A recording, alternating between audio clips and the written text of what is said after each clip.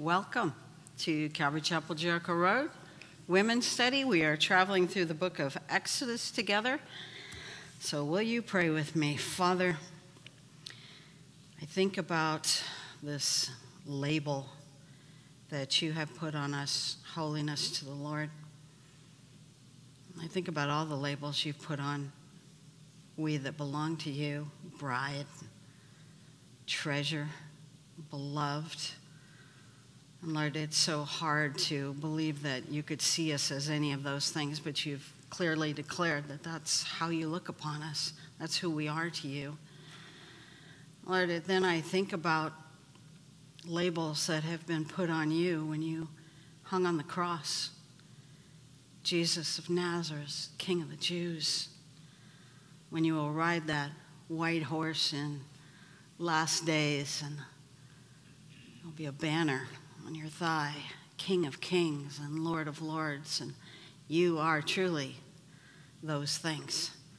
So Lord, help us to get a hold of what you are telling us when you tell us that we are holy to you, and we are to walk in holiness, Lord. How we praise you for how you view us, how you love us. In Jesus' name, amen. Hi.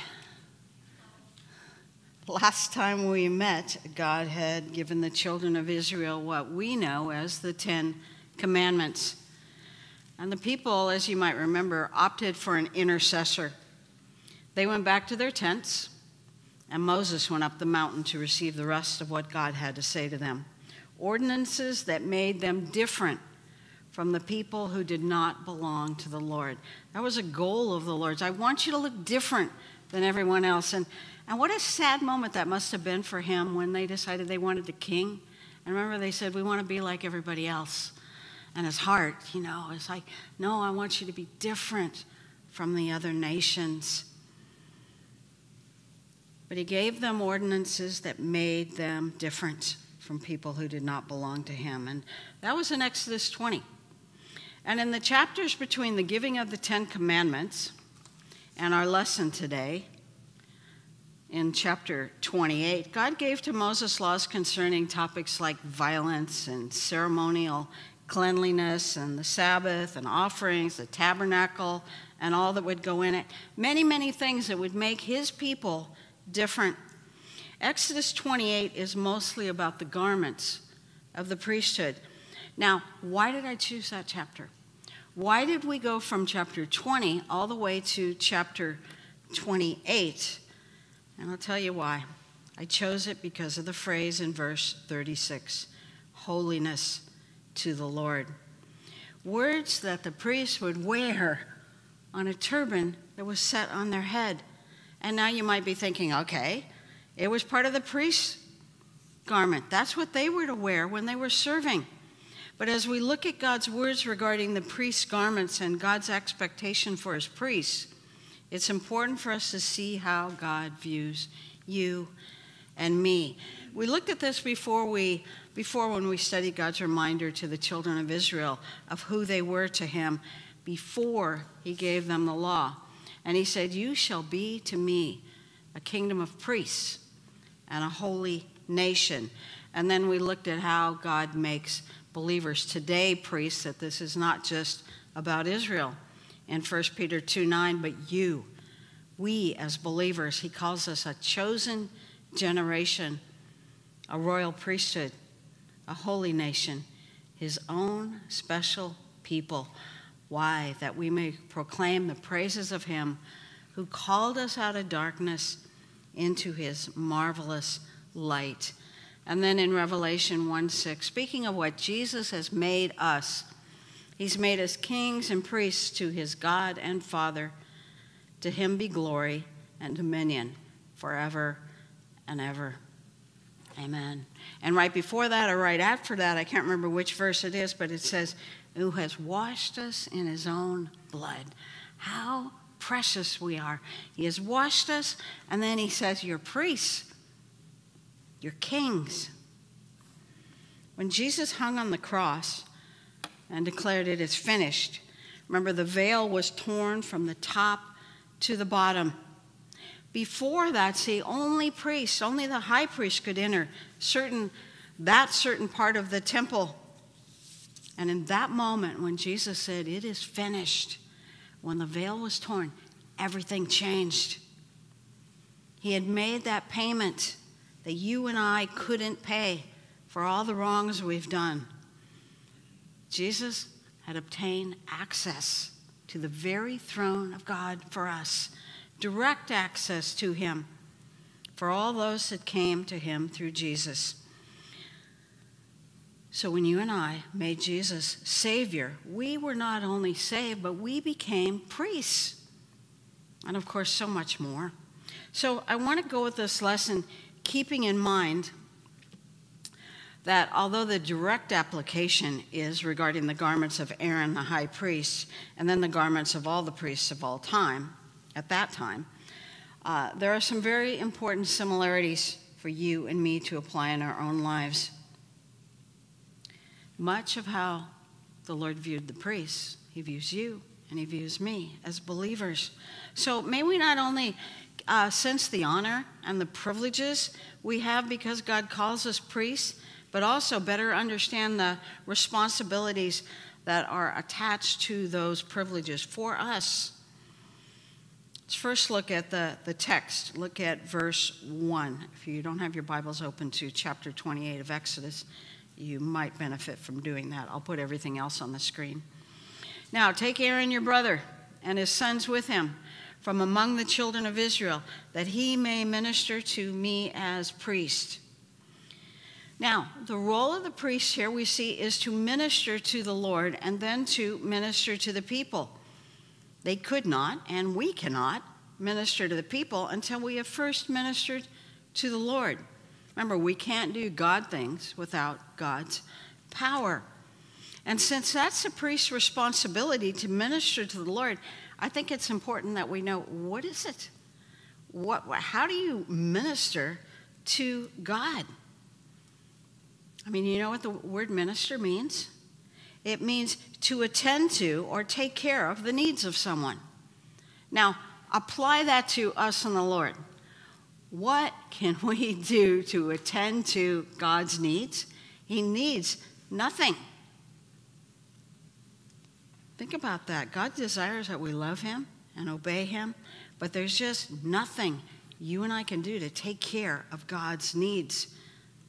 I love his name, Jehovah, the self-existent God, the one who needs nothing, and yet the becoming one, the one that becomes all you and I need.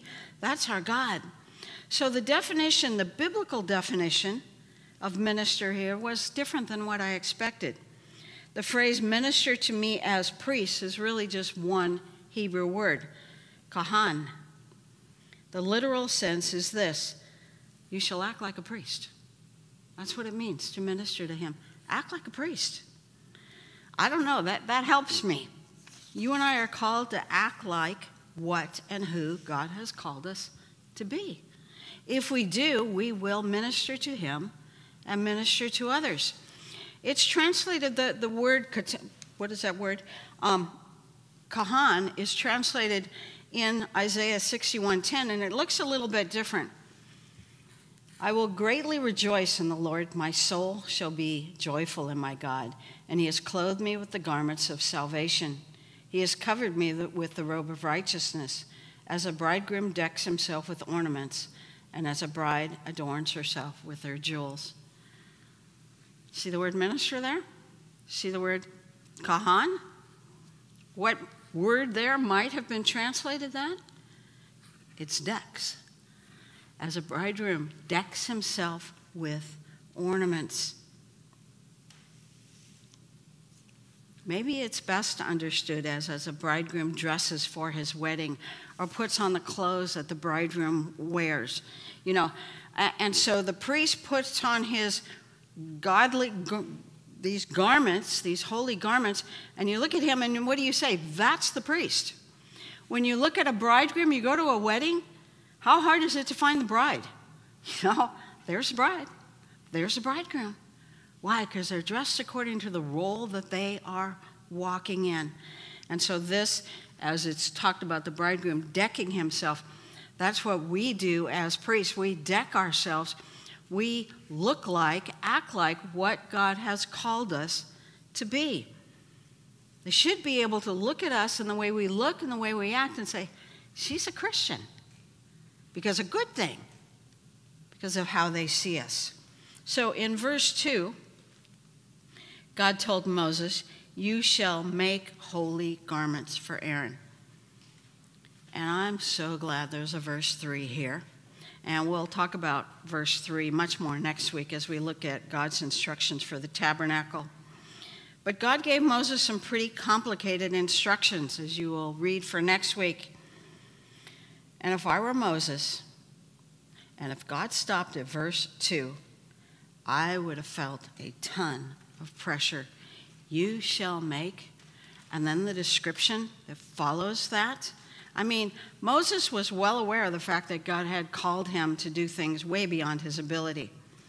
Moses argued with God at the burning bush, and it was to no avail. But because Moses did obey, Moses got to see God use him and equip him in ways that he never imagined. Now on Mount Sinai, the Lord tells Moses, you shall make holy garments. See, not only just garments, but you shall make holy garments, Moses. I mean, most of you know how creative I am not. And if I were sitting on Sinai and the Lord said to me, Kathy, you shall make holy garments, I think I wouldn't have cared about what he did at the burning bush. I would have said, well, I can lead people, Lord. I didn't think I could do that, but I can do that. But I can't make holy garments. I just can't. I wonder if God paused between his statement in verse 2 and his statement in verse 3. We don't know, but I think I would have, because I like to see people squirm sometimes. Leaders know it. I give you a responsibility, and then I watch your faces, and because I know what God's going to do. I know God's going to equip you, but we have that panicky feeling for just a little bit. So I don't know if God waited for a moment and said, Moses, you shall make holy garments for the priests, or if we went right into verse 3. God could have equipped Moses to make the holy garments. Certainly that was no more difficult than using Moses as his instrument to perform all the miracles of the plagues, or the crossing of the Red Sea, or the provision of water, or manna, or just leading 2 million people through the wilderness. But God didn't do that. It wasn't Moses' show. Verse 3 tells us that the Lord said to Moses, so you shall speak to all who are gifted artisans, whom I have filled with the spirit of wisdom. We will see next week that God not only filled them with wisdom, but he filled them with understanding and knowledge, and then in all manner of workmanship. God gifted them. He equipped them to do what he was calling them to do.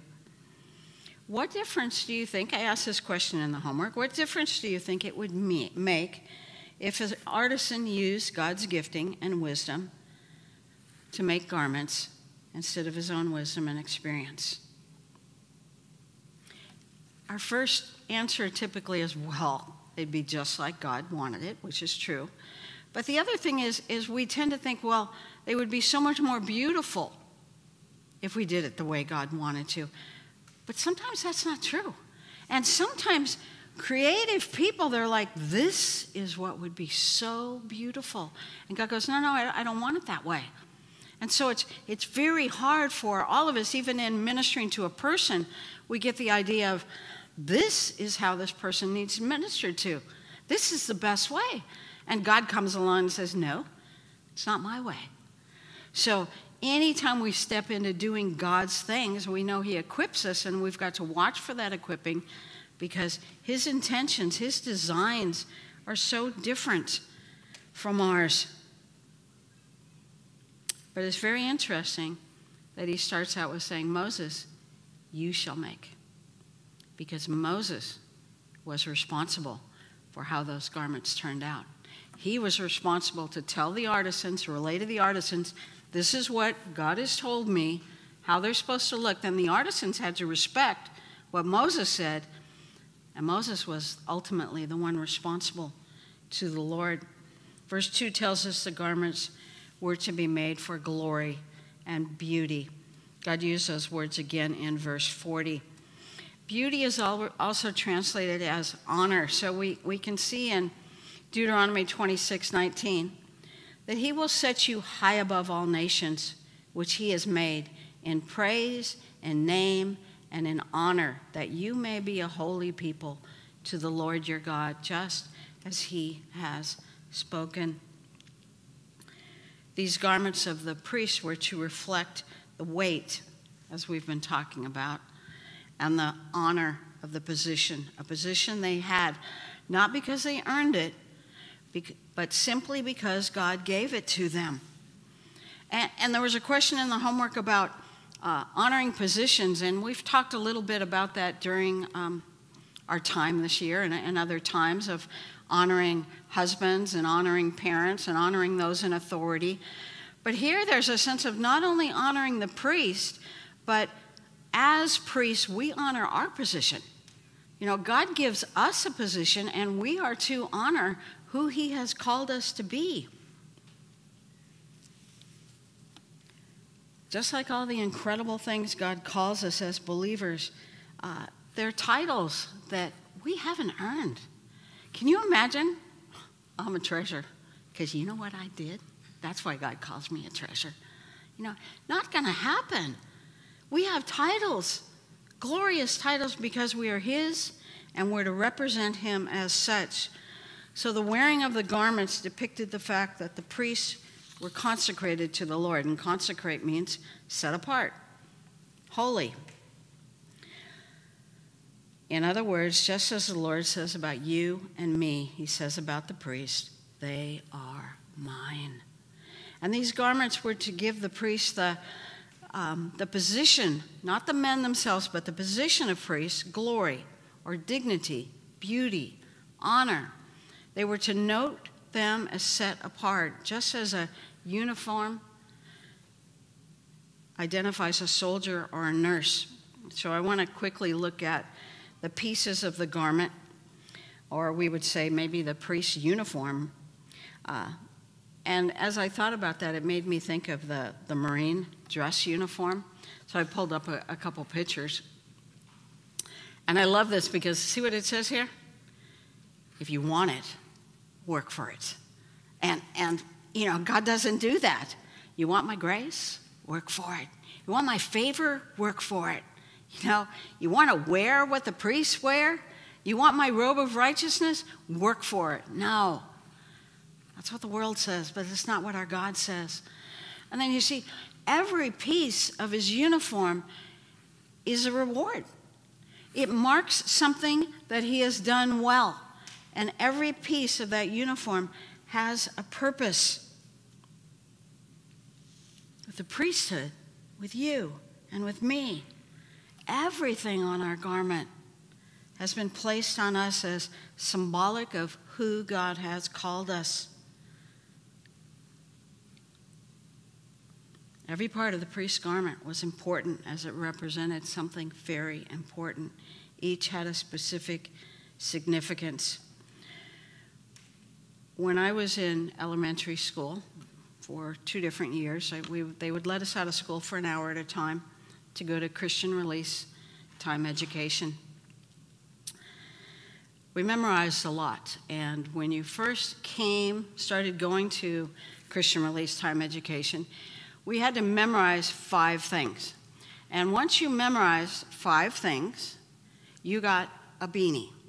So I had to memorize the Bible salute, the Christian flag salute, the doxology. I think this one has 5, this one has 4. This must have been my first year. The American flag salute. On this one, we were supposed to memorize how God loved us in Titus 2:13, and it says, I sinned, Romans 3:23.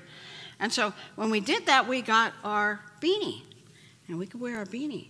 And then we would get, as we went through the year, we would memorize other verses, and for every verse that we memorized, we would get a little felt thing, and this says sin and the inspired word, and I memorized every book of the New Testament, every book of the Old Testament, and I wore this beanie because it said so much about me. But what is this beanie? Every single thing on this beanie is a reward, isn't it?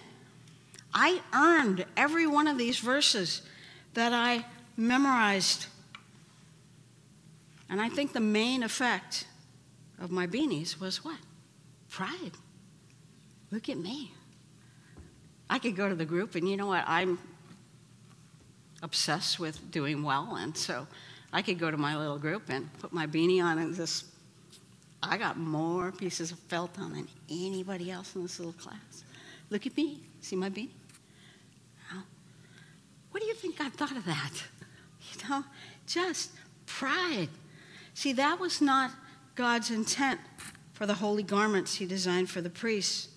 His intent was that when they were worn, both the people and the priests were to honor what they represented. So in verse 4, we see the breastplate. The breastplate had on it 12 stones, one stone for representing each of the 12 tribes of Israel. The breastplate was attached at the shoulders. There's the stones at the shoulders with 2 chains, and on the chains were 2 stones, and on one stone was engraved the 6 tribes of Israel. On the other stone, the other 6 tribes. So as the priest entered into the Holy of Holies, he was always to be reminded that you are serving the people. The people right there on his shoulders. Don't forget to be about the people as you come before the Lord.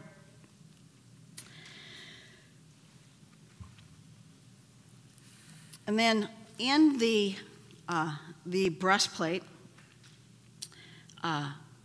it was folded because it made a pocket. And so in that was 2 stones, the Urim and the Thummim, which we know very little about, but we know that somehow they were used for the priest to consult the will of God. Best guess is they were kind of like one's yes, one's no. So they would be inside the pocket. Some guesses are one was black, one was white. Some way you would know the difference between them. People would come to the priest. The priest would consult of God. What would you have them do? Yes, no. And he'd reach in, pull out one of the rocks, and the white would give one answer. And if he pulled out a black, that would be another. And so that was inside. The breastplate was attached to the ephod. So that's that kind of vest-looking thing that it is attached to. So very often the breastplate and the ephod are referred to one thing because they are attached together. I'm just going to read it to you. Numbers 27:21. He shall stand before Eleazar the priest, who shall inquire before the Lord for him by the judgment of the Urim. At his word they shall go out. At his word they shall come in. He and all the children of Israel with him, all the congregation. So sometimes they'd go to the priest and say, should we go to war or not? Reach in there? Yes or no. That was a means that they used through really the time of the judges, and we don't hear about it again. And then there was wait a second, I'm off a little bit here. Okay, we did the vest, the robe. It was to be made of all blue. And see, this is where you have creativity might kick in. If you're an artisan, you make the robe. It has to be all blue. Oh, well, just a pretty thread kind of running through it, maybe purple, that's royalty. Maybe put something like that through there. You would just have to fight those kind of tendencies, and Moses would have to say, no, it's got to be all blue. And this was very important. It was to be seamless, with no tear for the head opening. You know who wore a robe like that? Remember when they threw dice for Jesus' garment? He had a robe that was seamless because he's our priest. And John thought that was important. John pointed that out. So see how important? What if someone had said, it'd be a lot easier to just sew a little seam up the back. No big deal. Mess up God's whole plan. Got to do it God's way. And on the hem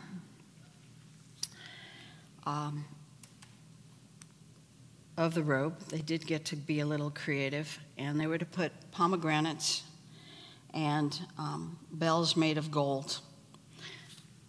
But it was supposed to be pomegranate, bell, pomegranate, bell, pomegranate, bell, all the way around. Important.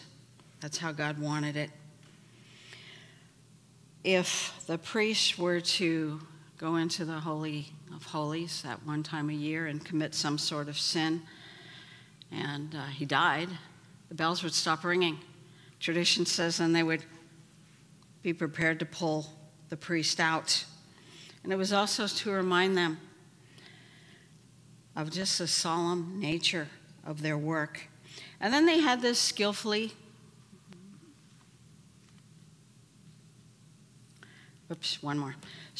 woven tunic. Now you can barely see it. We might think, well, that's just under everything else. Maybe it's not important, and yet God specifically says it's got to be skillfully woven. Everything was important, whether it was visible or not. Then the turban. It was a wound piece of linen, but the linen was supposed to be 8 yards of material, so 24 feet of linen wrapped around to make this turban. He would be very aware of a turban being on his head, thinking it would be pretty heavy.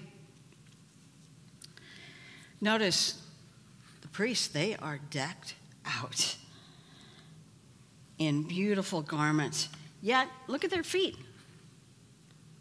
They're bare. Why is that? God specifically did not have them design any shoes. Could have been beautiful, ornate shoes. Remember when God called Moses to the burning bush? He told him to take off his shoes because he was on holy ground. There was nothing special about the ground. It was chemically the same as all the ground that was around it. Just dirt, probably sandy dirt. But God called it holy. You're standing on holy ground. Why? What made that dirt holy? Because God was about to do something holy on it. The bare feet of the priests recognized that also as they entered before God's presence. See, we're not holy. We've been set apart to do holy things. And bare feet symbolize humility, not holiness. Bare feet symbolizes our attitude that we are to have regarding being holy, separated to the Lord, that we're available to his work and his holiness. And I thought about, some of you have seen me after church on Sundays, and one of the first things I do is I take off my shoes. Well, just so you know, that is not an expression of my holiness or trying to look humble. I just hate shoes, and I love bare feet, so just to clarify that. But these priests, as they wore this garment, specifically bare feet. Now notice, God specifically gave certain designs, rules about making the garments. The breastplate was attached so that it was very straight. Chains, the exact same length, hooked onto the top of the ephod. You would not see a priest ever with a cockeyed breastplate. Sloppy. God designed it to make sure it was straight. Pomegranates and bells in order. Creative person might say, well, let's do pomegranate bell, then 2 pomegranates and 2 bells. And God says, no, one after another.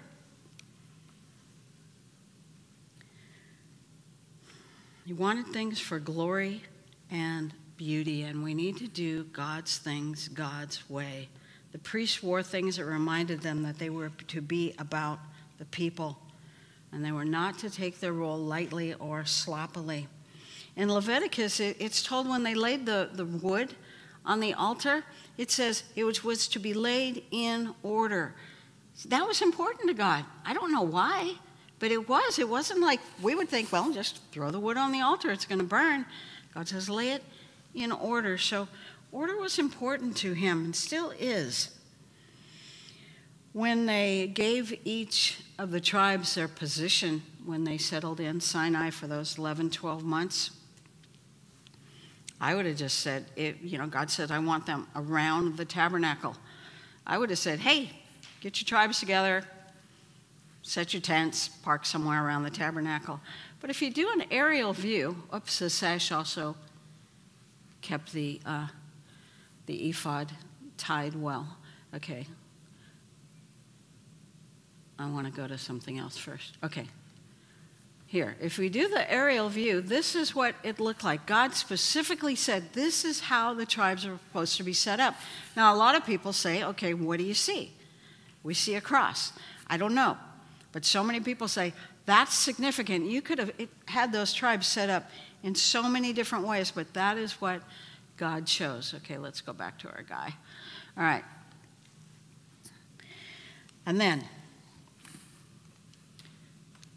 the plate on the turban. This is the part that I think is most important, at least how it relates to you and to me. Look at verse 36 in chapter 28. You shall also make a plate of pure gold and engrave on it, like the engraving of a signet, holiness to the Lord. It might surprise us, but God's desire for his people is not to make us happy. It's to make us holy. Therefore, our true satisfaction comes when we're pursuing what God has chosen for us, holiness, not happiness.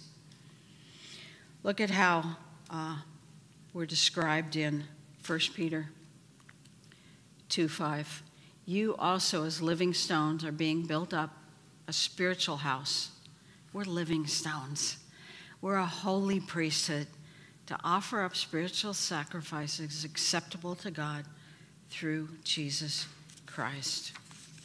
First step towards happiness is holiness.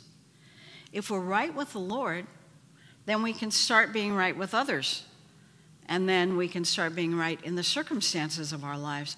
If we aim at happiness, we miss it. But if we aim at holiness, we will find his kind of happiness, the best kind of joy, a joy in spite of whatever we are facing.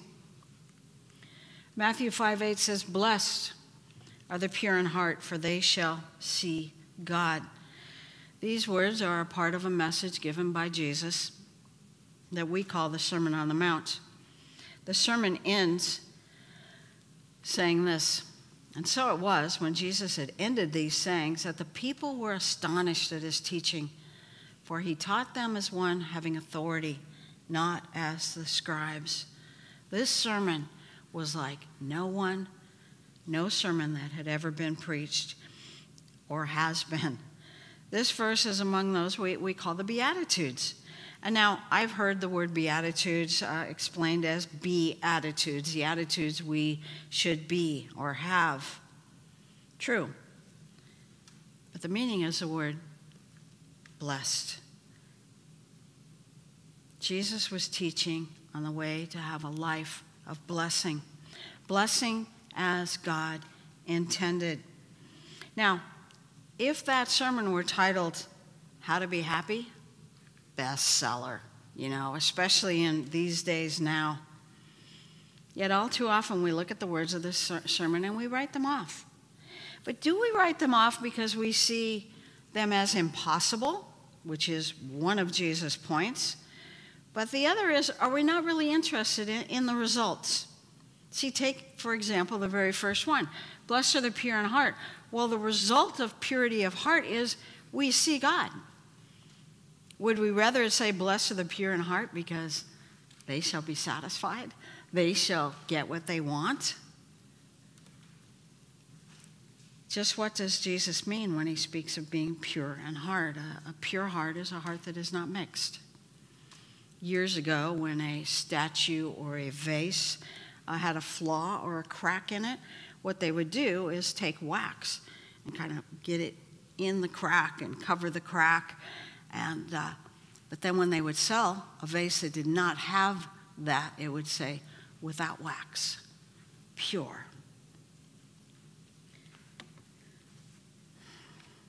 What do we discover when we have a heart that's not mixed with other motives?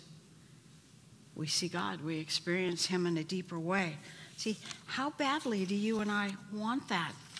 Jesus' sermon was more like how to be holy than how to be happy. And we're challenged. Are we interested in that?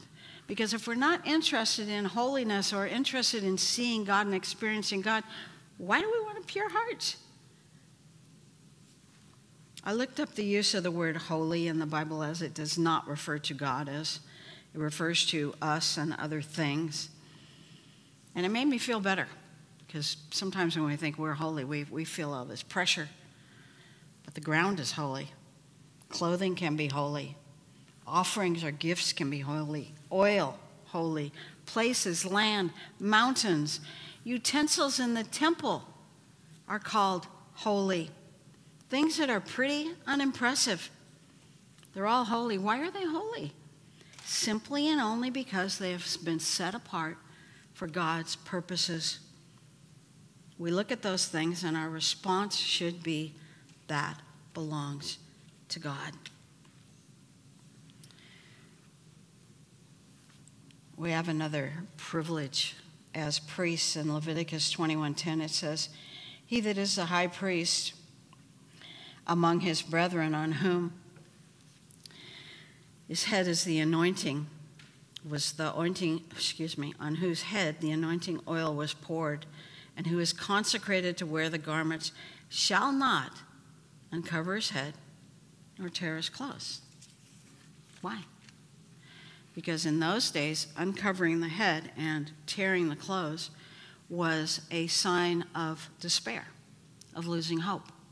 That's what the people did when they were in so despair, they were so hopeless, they would just take whatever hat they had on and they would just tear their robes. Like, there's no hope in this one. This one is horrible. I'm going down in this. And what does God say? The priest doesn't get to do that. Why? Because he had access to the throne of God. Anyone with access to the throne of God never has to feel despair. Fear, scared, disappointment, yes, but never despair. And so he says that same thing to us. You don't ever have to feel despair. Don't tear your robes. Don't do anything that shows anyone else that you've given up. Because we don't get to do that as Christians. Because we need to be telling people that our God is holy and he will take care of us. And we are never hopeless. Sin sets us apart from God's purposes. Holiness sets us apart for God's purposes. So the moment you and I set ourselves apart for God's purposes, we're walking in holiness. Remember, I've talked to you before about why does God love us? Just because. And he says in Deuteronomy 7:6, "You're a holy people to the Lord your God. The Lord your God has chosen you to be a holy people for himself, a special treasure above all the peoples of the face of the earth." And then Moses goes on and says, remember, God didn't choose you because you're a great nation. You're a stubborn people. God chose you because he chose you. God loves you because he loves you. God calls you holy because you're his. It's as simple as that. But our enjoyment of this setting apart is only possible when we walk in it.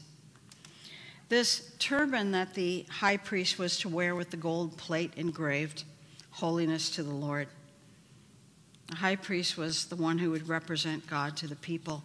Now, we as believers, we represent God to others, whether we want to or not. We have no choice. If we do it poorly, we are still representing the Lord to others. And sometimes, don't you want to say, don't look at me. You know, look at Jesus. But the fact is, they do look at us. But we get to choose whether we will walk in holiness or not. The inscription on the turban said, "Holiness unto the Lord." Like it or not, you're wearing that hat. God's put it on you. The day that you accepted Jesus Christ as Savior, the Holy Spirit came in. You were sealed with the Holy Spirit. And I think we got this invisible hat, holiness to the Lord. And sometimes we go, I don't want to wear the hat. Well, He put it on you. When I teach pastors' wives, I tell them, you have a hat on you that says pastor's wife. And I know a lot of you didn't sign up for it. You became a pastor's wife. Why? When your husband said, I'm going to be a pastor. And so many pastors' wives tell me, I don't want to wear the pastor's wife hat. Well, you know, it's on you. You got to wear it. And for us as Christians, we have this holiness to the Lord. He's put it on us. May we walk in it in a way that honors Him. Our holiness is simply and only because we choose to live our lives separated to be used by the one who's holy.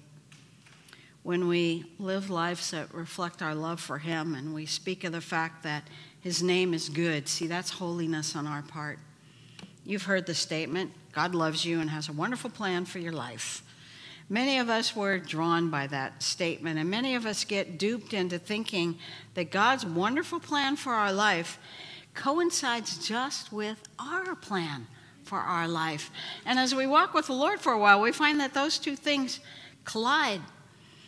As I was studying for this, I read the definition of holiness that struck me. It's a secular definition, and it says, that which is not secular is holy, not relating to worldly or temporal. It describes something that is elevated out of the sphere of what is ordinary. I love that. He calls us holy. He has elevated us out of the sphere that is ordinary. Take, for example, the instruments used in the temple. The priest would take a shovel and spread the ashes around on the altar. God called that shovel holy. What if someone came up to you and while you're holding the shovel, you're one of the priests, and said, hey, there's some trash over there. Can you help pick that up? Go take that shovel and pick up the trash? Well, what you're supposed to say is, no, this shovel's holy. God intended this shovel to only rake these ashes around. I know the shovel can do that. The shovel can pick up trash, but that's not what God called it to do. And see, when He calls us holy and He calls us our bodies separated to Him, our bodies can do a lot. We all know that. A lot of things, temptations come our way. And what God is calling us to say is, no, I'm holy. God has called me not to do that. He's called me to walk in holiness. He has a purpose for my body. My body belongs to God. When our granddaughter Zoe was about 3 years old, our family went down to the beach, the cliffs, and at one point she's gone closer and closer, and she's standing pretty close to the edge of the cliff. Well, grandmas are very, very protective, and as she got way too close for me, I said to her, Zoe, come back here, be careful, you could fall. And her response to me was, no, Mommy will catch me. And sometimes we have that idea about sin, isn't it? No, you better not do that. It'll take you down. No, God will catch me. There's grace. I'm not going to worry about it. And her mom would have tried to catch her. Holiness is knowing that standing at the edge of the cliff is a scary place to be. Yesterday, I was riding with some other pastors' wives to a board meeting. I was sitting in the back seat with one, and we were talking about the old Jesus days. And she said, you know, I did the whole drug scene. And she goes, when I first got saved, I was so excited about the Lord, but I didn't know what to do on Friday night. So I still went down to Huntington Beach where everybody partied. And sitting down at Huntington Beach, and somebody hands me a joint. You know, and I looked at it and handed it back. And the guy's like, what's wrong with you? And she said, it wasn't so much that it was wrong, but it was, I didn't want to lose what I had with Jesus, because I found that Jesus is so much better. I was like, I don't want that. And she started recognizing her holiness, how God had set her apart for himself, for good stuff, and she didn't want anything that drug her down. See, what about you? Do you tend to like the edge? Or do you like being in the center of God's will, away from the cliff? Sin's a tricky thing. It's deceitful. It says to us things like, just a little bit, just one time, you're still in control. All of those statements or thoughts are meant to just pull us a little closer to the edge of the cliff. But somehow and at some time, the little bits become more. The just one times become frequent. And that which we thought we had a handle on has suddenly got a handle on us. And there's no real warning. We wish God would have these lights blaring, getting close, getting close, We'd probably ignore them anyway, but he doesn't do that. There's not a place in time where we get that sense of this is far enough. We don't see it as we should. James tells us that when we sin, we deceive ourselves. So we go a little closer to the edge, thinking we still have allowed that safe distance from really falling. And I've shared before, I really think there's this vacuum right on the edge. And it's on kind of low power when we start stepping into sin, and it just kind of pulls us a little bit, and we don't even see it. And then we get within this range, and we're never told where it is, where the enemy kind of flips the vacuum onto high power, and we go, how did that happen? I thought I was doing fine. And he's got us. And so we've got to want to be in the center of the edge, the center of God's will. But I was thinking as I went home this afternoon, I was thinking, but when the enemy's got us like this, and it seems so very powerful, Holy Spirit knows how to just get in between and pull us apart. He's stronger. He's always stronger.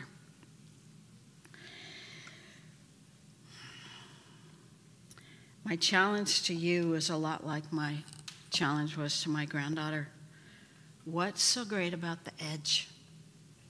What's so great about falling? Look at this photo of Zoe when we were in Israel. Where did her mom put her? Right in the center of that rock. Because her mom loves her and knows that, as exciting as kind of being at the edge of the rock might have been for Zoe, the safe place, the place where she could really enjoy things was right in the center. And God says, I want you in the center of my will. And sometimes we think, well, a vacuum is over here. How far can I go till I can get sucked in? And it's like, why do we want to be over here? God says being in the center of my will is the best place to be. In Zechariah 3, 4, and 5, God talks about the turban. And he talks about the priests, and he says, take away the filthy garments from him and let them put on a clean turban on his head. And my sweet husband this afternoon, he watched this morning's message, and he said, I knew you when you wore the beanie. I knew you when you were prideful. And he goes, and I know you now belonging to the Lord and wearing that turban. And he goes, the Lord comes to us, and he says to us, I want to trade your hat. And what a glorious thing that is. And he just, it was so sweet of him. He goes, the Lord traded hats on you. It's like, yeah, he did. He did. There's a little short-tailed weasel called an ermine. He looks like this. He has this unique feature that in the wintertime, his fur turns white. Very, very white, as you can see. Here's another shot of him. He's really a cutie. He instinctively protects his white coat against anything that will soil it. His purity is so important. He's just, I'm not getting this dirty. I want to be white. So hunters take advantage of this. They don't set a snare or a trap to catch him. Instead, they find out where the ermine lives, which is usually a cleft in a rock or a hollow in an old tree. And they smear the entrance or the interior with this grimy, gooey black stuff. And then the hunters set their dogs out to find and chase the ermine. And the frightened ermine responds by running to his home, that place that is supposed to be the good place, the safe place. But as he gets to his home, he stops abruptly because he sees what had been done to his home, and he knows if he enters that home, his white coat is not going to be white anymore. For the ermine, purity is more precious than life. Purity is more precious than safety. It's a challenge to us. Is holiness more important than happiness? More important than safety or security? Sure, the ermine would rather have gone into his home and been safe, but to compromise his purity, his holiness, for his happiness was simply not an option for the ermine. And I want to be like that. You know, when I'm given options, holiness or this, I want to be like that ermine and say, I don't care what it costs. I want holiness. Jacob had been a pretty rebellious, got to show you this because it took a long time when I first did it. That's what we want to be like. You know, we want to be white like this ermine and put that turban on and holiness to the Lord. That should be us. So now, Jacob, rebellious guy, right up to the night that he wrestled with God. And then everything changed for Jacob. And his response in Genesis 32:30, he called the name of the place Peniel, for I have seen God face to face, and my life is preserved.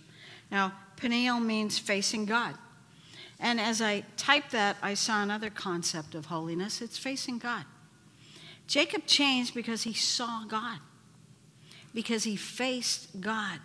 Holiness is facing God. Holiness is just turning to the direction of where God is, pressing towards him. See, holiness isn't perfection. We will not achieve perfection until we stand before Jesus in heaven. It's choosing who or what we will face, what we turn our hearts towards, facing the only one who is holy.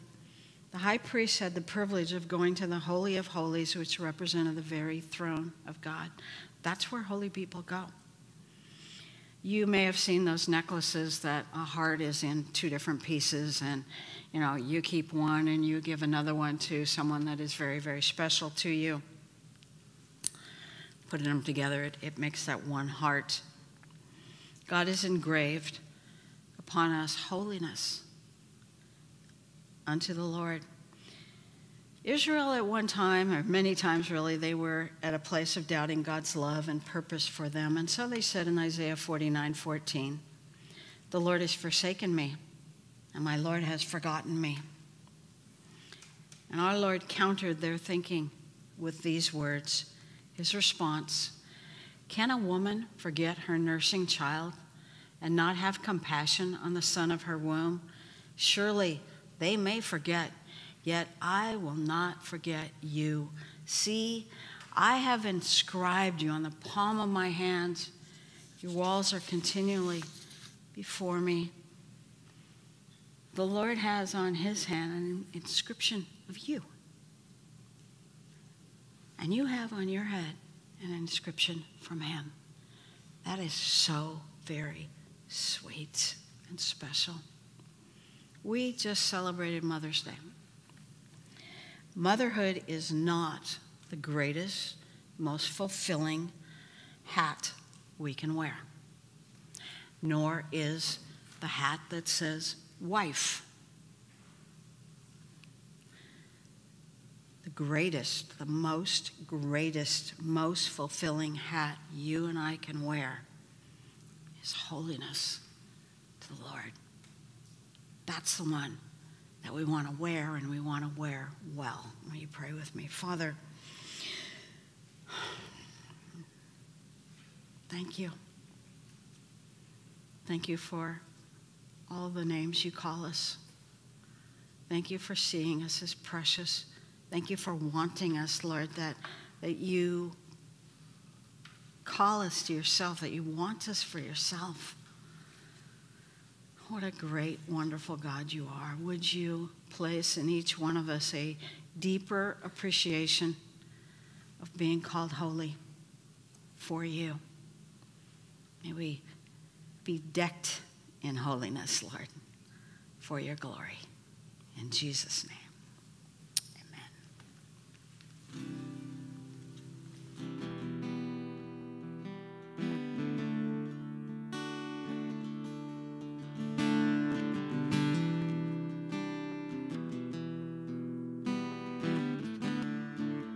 You give life. You give life. You are love. You bring light to the darkness. You give hope. You restore every heart that is broken. Great are you, Lord. It's your breath in our lungs, so we pour out our praise, pour out our praise. It's your breath in our lungs, so we pour out our praise to you only.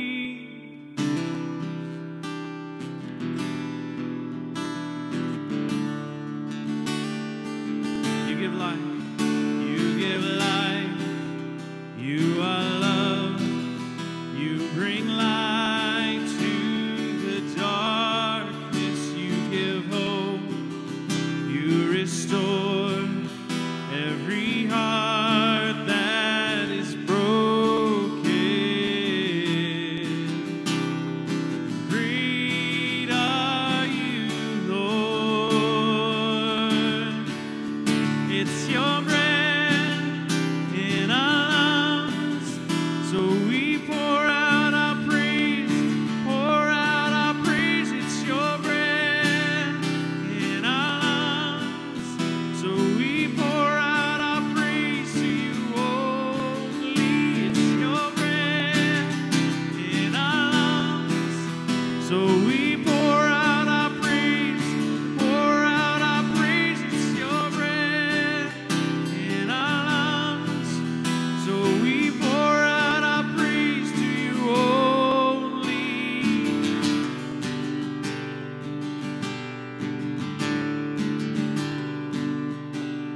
All the earth will shout your praise. Our hearts will cry, these bones will sing. Great are you, Lord. All the earth will shout your praise. Our hearts will cry, these bones will sing. Great are you, Lord. Sing that one more time. All the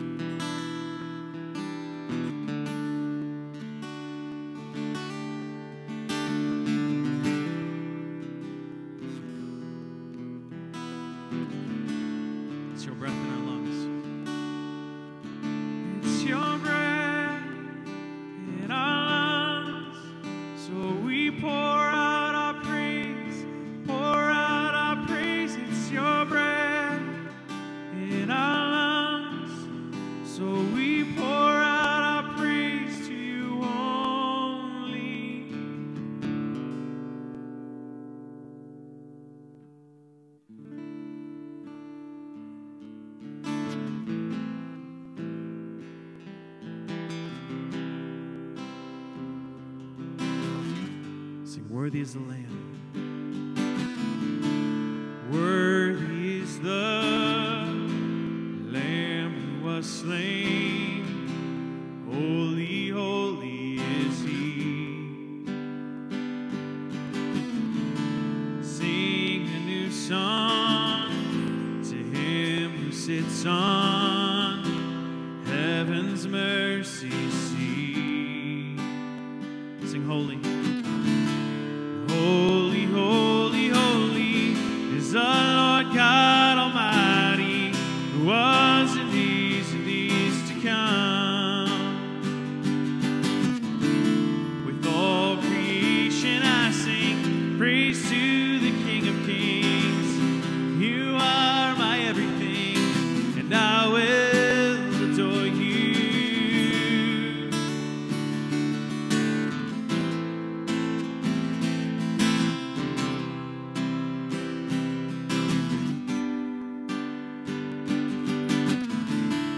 Clothed in rainbows of living color, flashes of lightning, rolls of thunder. Blessing and honor, strength and glory and power be to you, the only wise King. Holy, holy, holy is the Lord God Almighty, who was and is to come. With all creation I sing praise to the King of Kings. You are my everything, and I will adore you.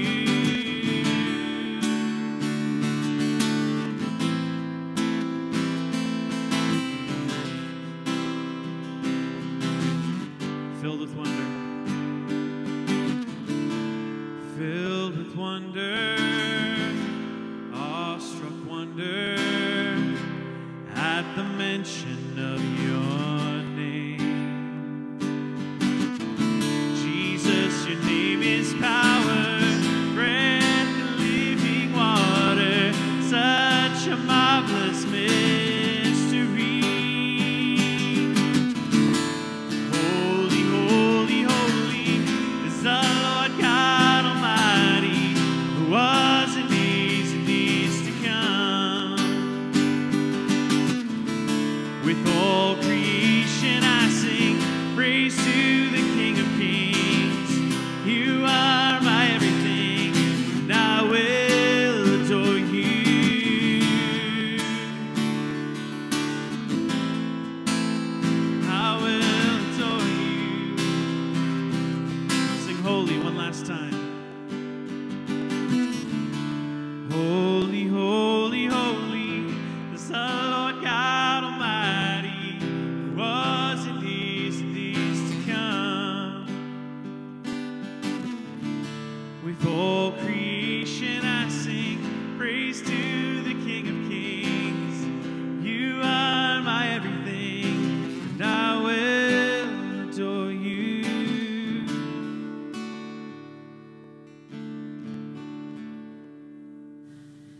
I was talking about how holiness is facing God. And I think about that song, holiness is facing holiness. When we praise Him, when we acknowledge Him for who He is, we want to be holy. I was thinking about not facing Him. Can you imagine, turning your back on the Lord, which is what we do when we sin, and trying to be holy? It's just not going to happen. And so it's very important for us and there's so many times I don't feel holy. We never feel holy.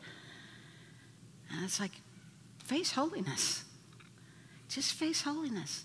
I don't have a desire to be holy. Face holiness.